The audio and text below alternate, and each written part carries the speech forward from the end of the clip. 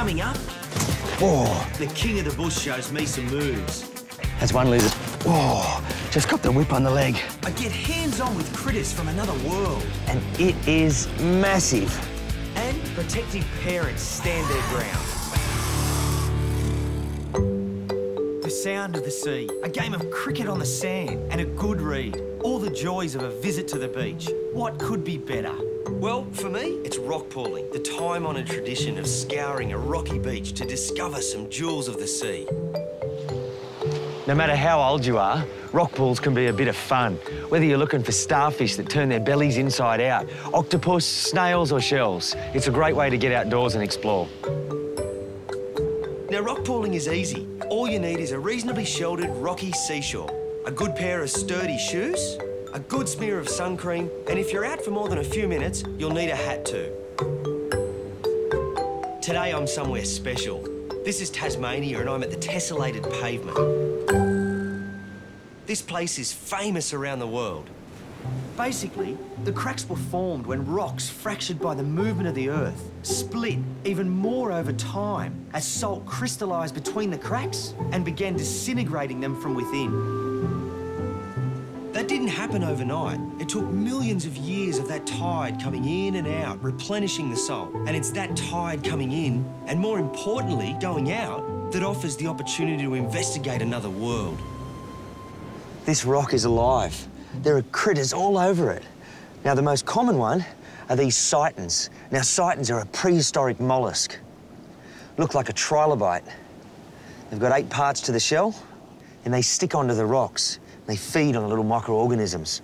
But one clever thing they do, and it's like the slaters or some bugs that you might find in your backyard, they can curl up in a ball, just like this, and that hard shell protects them.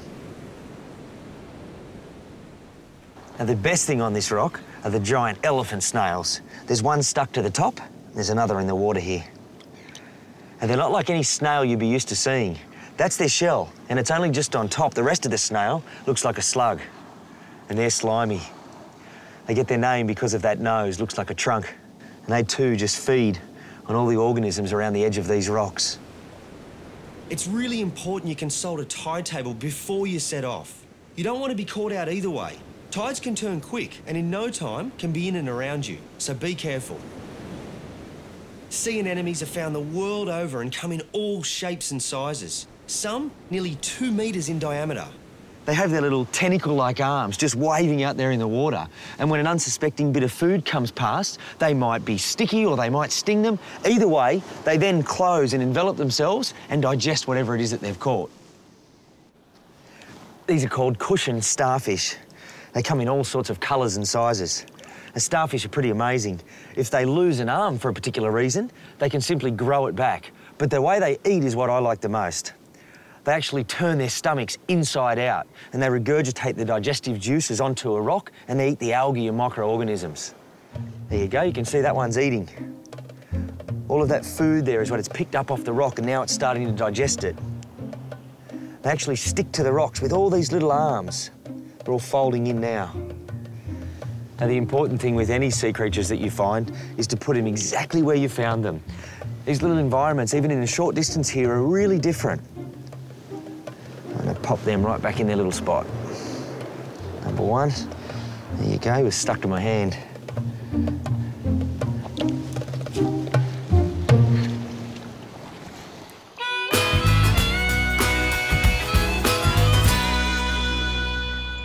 Where are these new babies?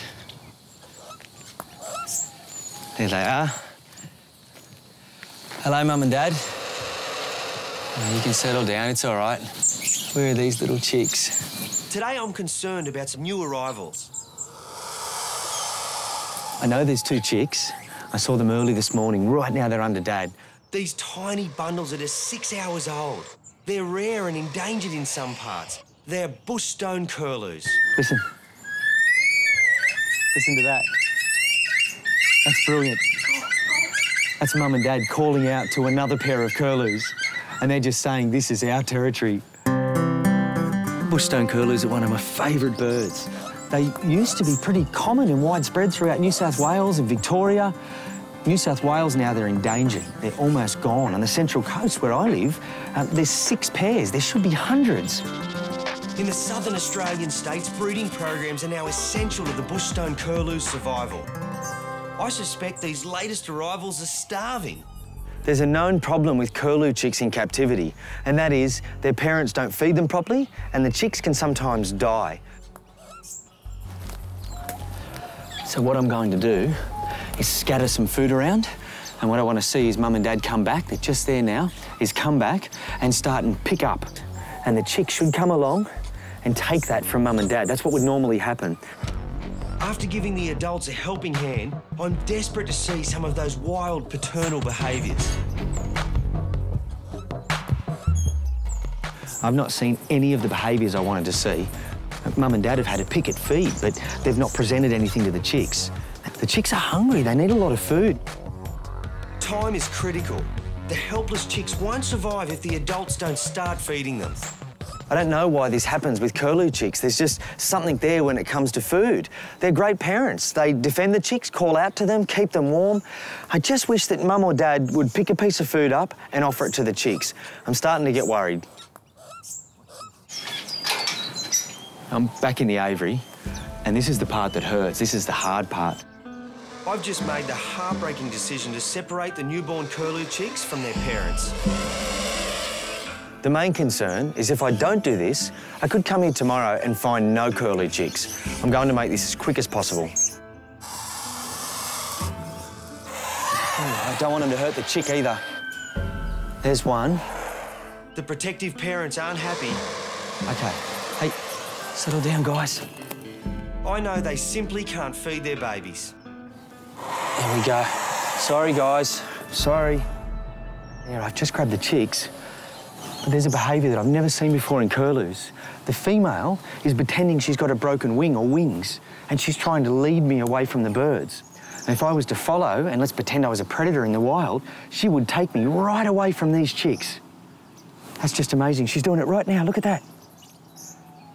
Wow. And there's 2 little curlew chicks. Have you ever seen anything as beautiful as that? It's pretty sad, but it's just something that's got to happen. There's a silver lining here, and that is because Mum and Dad no longer have the chicks, they'll breed again, and they can do that 2 to 3 times in the year. Now, I could end up with 6 curlew chicks instead of 2, and for an endangered species, that's got to be a good thing. What I want to see now that'll make me feel a bit better is to get these chicks up the top and see them eat.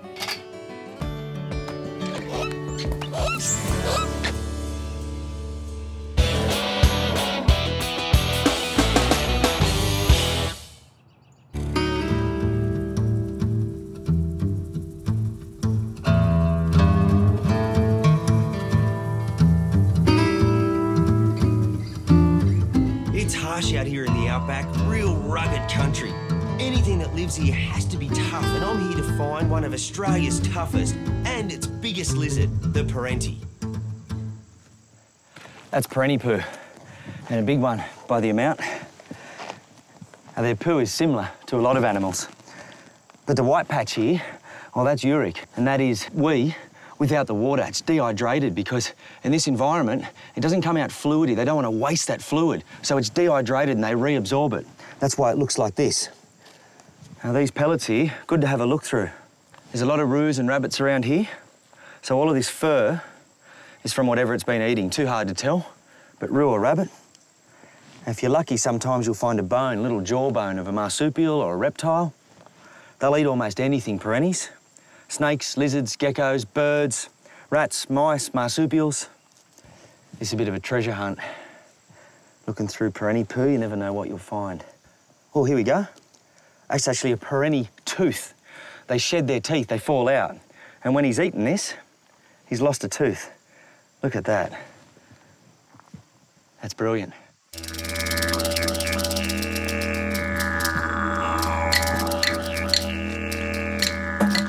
Here's a little cave. Now, something like that's exactly where a Perentie's going to shelter through the hot part of the day. It's only mid-morning now and I've come up on the rocks for a bit of a look, but I think my best bet is down on the flat. That's where the rabbits are, roos are, and that's where the Perenties will be. I might check you later.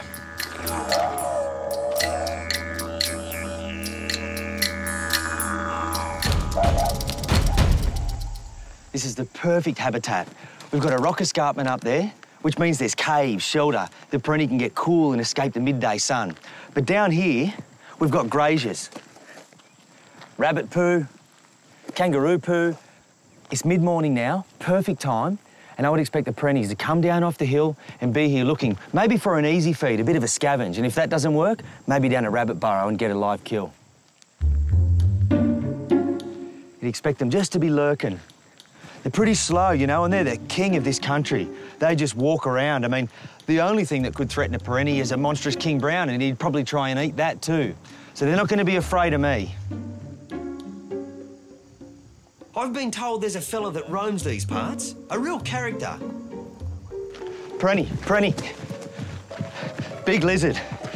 Look at this. Look at that. Hello, mate. Ah, that's a good-sized male there. Not as big as they get. That's maybe 1.2, 1.3 metres. Hello. This is Australia's biggest lizard, and it's up there with the biggest in the world.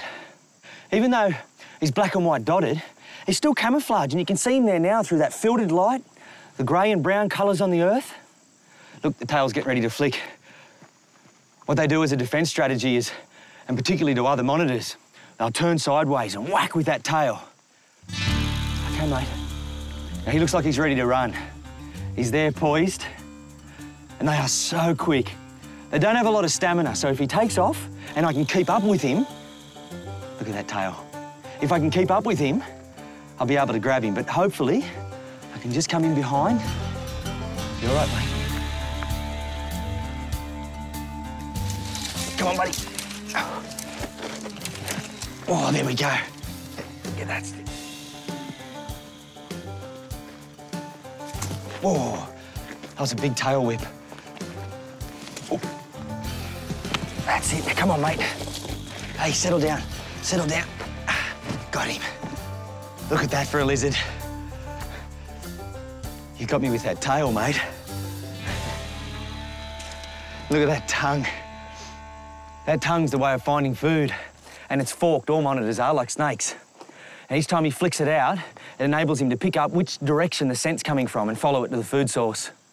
It's the perfect time of day, and especially to catch him because he's still a little bit cool. I can feel his body temp there, and he's not really hot. If he was, he'd be much more of a handful to hold.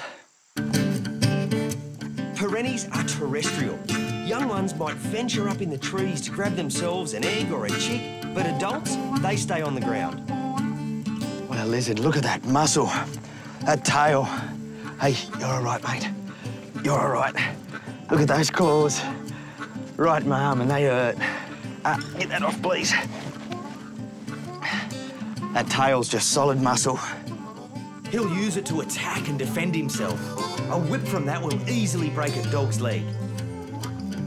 You know, as big a lizard as he is, he's still camouflaged out here. I didn't see him until I was pretty close. I'm a bit nervous holding him there. He's being real well behaved. With their pace, Perenties are active hunters, but they're opportunists as well. They'll ambush prey if they can. A passing rat, a lizard, even a snake will make it on the menu. And don't count out a scavenge. With their backward-turned, razor-sharp teeth, they'll eat almost anything. It's been found in the last few years, very recently, that Perenties are actually venomous. So are a lot of monitors. Komodos are the best example.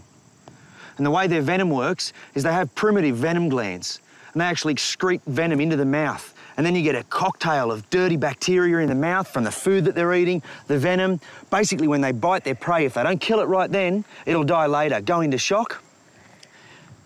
I do not want to bite from a Perentie. All right, I'm going to let him go now. He's behaved pretty well. That's one lizard.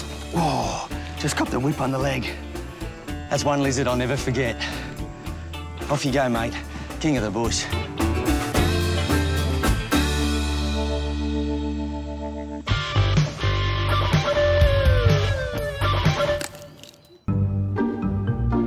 I'm rock pooling on the southeast coast of Tasmania. Wherever the tide is out, there's always a whole other world to explore. And this place is bursting with life. All of these shells here are mussels, and the beds just cover the rock, and they're secured to the rock. They're fastened tight. But at the moment, with the tide out, they're closed. When the water comes in and covers these rocks, they open up and they begin to filter the water. And in doing so and passing that water through, they extract the nutrients, and that's how they feed. There are two tiny little orange starfish just here, and when I pick them up, they might not look that impressive, but they are. They're endemic to this area. That means they're found nowhere else on Earth, just southeastern Tasmania and these tidal margins, and they're called live-bearing starfish. There we go, there's two. Now, I told you they were small. They've actually got 5 little arms, but they're almost the shape of a pentagon. And they get their name because their babies actually develop under the skin in little sacs. And when they're ready to hatch or be born, they break through the surface of the skin. They live right up high here in the tidal margin, and they do that because they're so small. They're a cannibal starfish out further, and if they live there, they'd get eaten. The thing you don't need when out rock pooling is a net. They can hurt the ecosystem, so it's best that you just use your hands. You'll be pretty safe with most sea creatures in rock pools, but if you're not sure, just leave it alone. They say time waits for no man. Well, I reckon that applies to the tide as well. Now, I've got a few minutes left to seek out something special. I know they're here. That's the other thing about rock pooling. All it takes is a little bit of patience. Something will always turn up. There's one critter I really wanted to see here today, and it's taken me a fair while to find one. But he's under this rock. Look at that. These sidons are everywhere, just prehistoric, and they look it. But the one I was looking for is just here. And I bet you can hardly see him because he is perfectly camouflaged. Oh, there's two. Another little one. It's called a decorator crab. And it gets the name because it decorates itself to camouflage from predators. Now, that weedy-looking rock is in fact a crab. And if I turn him over, you can see his nippers just on the inside there. I'll see if he'll walk. There he goes. You won't find camouflage much better than that in the animal world. And there's another little one here, a tiny one. Not camouflaged quite as good, but still looks exactly like a rock. And when they get big enough, they'll head out to sea, but for now, this is their nursery and this is where they're safe. Now, no trip to a rock pool would be complete without a crab. And what a special crab that is. I'm going to put him right back where I found him.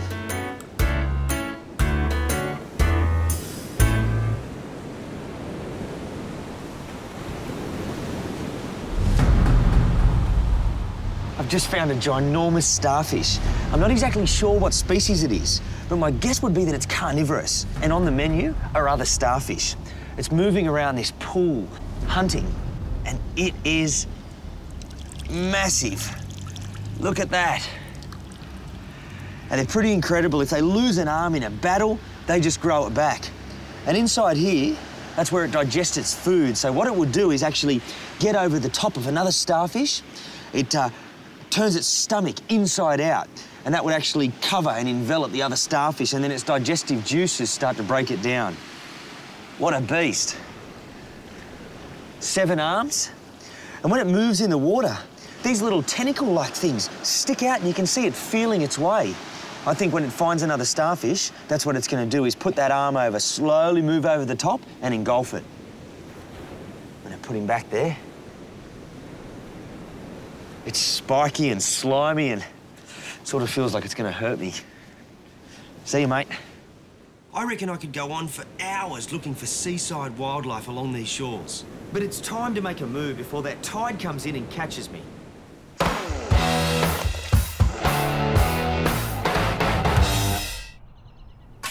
All right, little mateys, time to get weighed.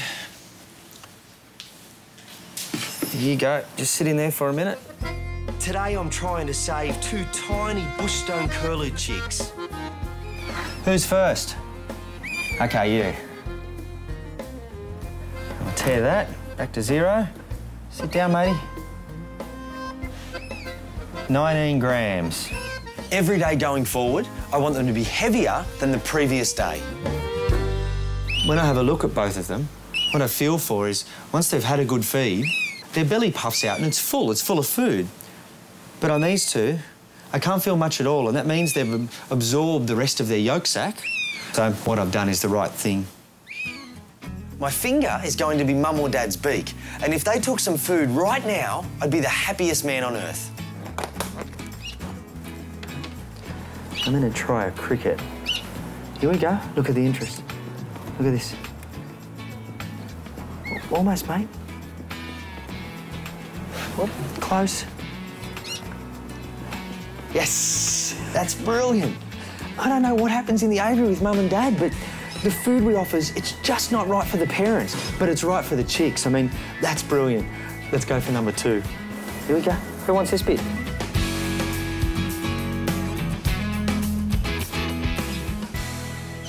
Go on, mate. Go on. The second chick isn't showing much interest.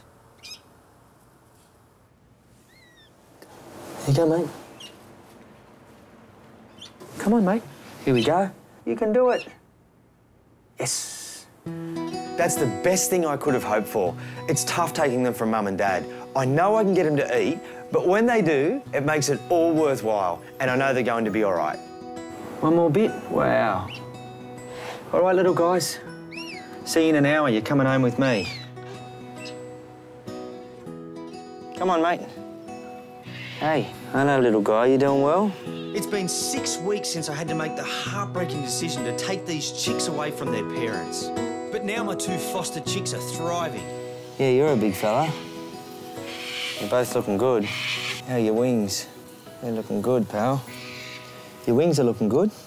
It's pretty safe to say that if I hadn't taken them as little chicks, they mightn't be alive today. And who'd want that? The good news is that Mum and Dad are back on another 2 eggs. That means the decision to take the chicks was the right one. Curlews in some parts of the country are endangered. That means these chicks form an important part of a captive breeding program. Now, they obviously can't breed together, but we'll pair them off with other curlews, and who knows, maybe one day their chicks can go back to the wild.